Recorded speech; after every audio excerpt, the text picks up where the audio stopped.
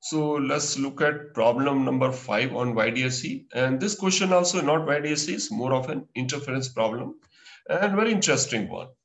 It has few more points compared to other questions. So what is given here? CP represents a wavefront. So these 2 points are on the wavefront, and wavefront properties, all points on the wavefront are in the same phase. So C and P rays are in the same phase. Okay, so at this point they are in the same phase. And what has happened here? It represents the wavefront A on P positive.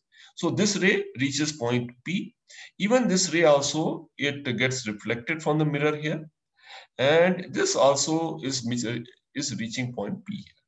So point P, 2 rays are reaching point P. And when 2 rays, and are these 2 rays coherent rays? Yes, if they are same source, it is coming after reflection. They are coherent rays and they will undergo interference. So what we need to do here, what is the condition so that we obtain a constructive interference at point P? And constructive interference, it's based on path difference. So there also we need to find out what is the path difference in the ray reaching from B and the ray which is starting from A and reaching point P after reflection. So let's do that. So phase and C and P are same. Now I look at this here, reflection also is happening. So this additional point we need to take in account here. See, we have done in case of wave motion on a string. What happens in case of a reflection? If the reflection is happening from a denser medium, which or a fixed medium, they're also taken from fixed output or a denser medium. If the reflection happens, the reflected ray undergoes a phase change of pi, or phase change of pi, this phase is equivalent to a path length of lambda by 2. So whenever reflection is happening from a denser medium or from a mirror kind of thing, mirror is equivalent of fixed support of a string. So here phase will change, or other way we can think of reflection from a denser medium is equivalent to traveling a path equal to lambda by 2. So we can add at this point a path length of lambda by 2. That's what we need to look at. So this was a mirror case. If this was air and this was glass, even then glass is denser compared to air, again would have added lambda by 2. But if we take the case, if this entire thing is in glass and reflection is happening from air, if this was the case here, ray coming from glass getting reflected from air, which is rarer medium, in that case, there was no need to add, it will not undergo phase change, and then there's no need to add lambda by 2. So these are points we need to keep in mind about what happens to phase and path length when reflection takes place from a denser or rarer medium or mirror. Right. So we need to calculate here what is the path difference at this point. Path difference is 0.